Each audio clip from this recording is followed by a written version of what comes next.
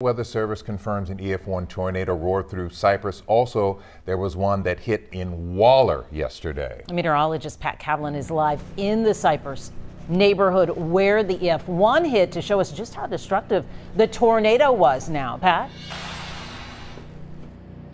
Mia, it's really incredible to see the difference that an EF1 tornado can do with homes that are really sturdily built versus, maybe a modular home. And the destruction out here isn't what you would see in a mobile home community or with modular homes, but it is still pretty significant. A lot of roof damage done, and you can very clearly see the path that this tornado took.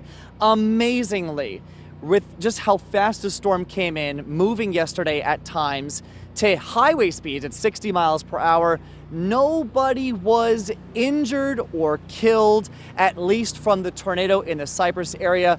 We spoke to Denise Daig, one of the homeowners here, about exactly how she was able to stay safe during the storm.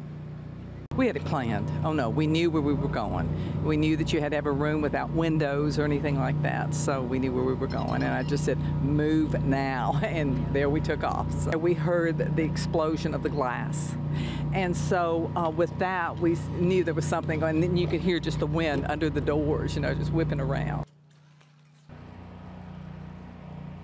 And it's those few precious seconds that matter. Having that plan in place before the storm hits, going over this with your loved ones, that way it takes the element of freezing in a moment of terror out of the equation. You know exactly where to go, and they were able to stay safe.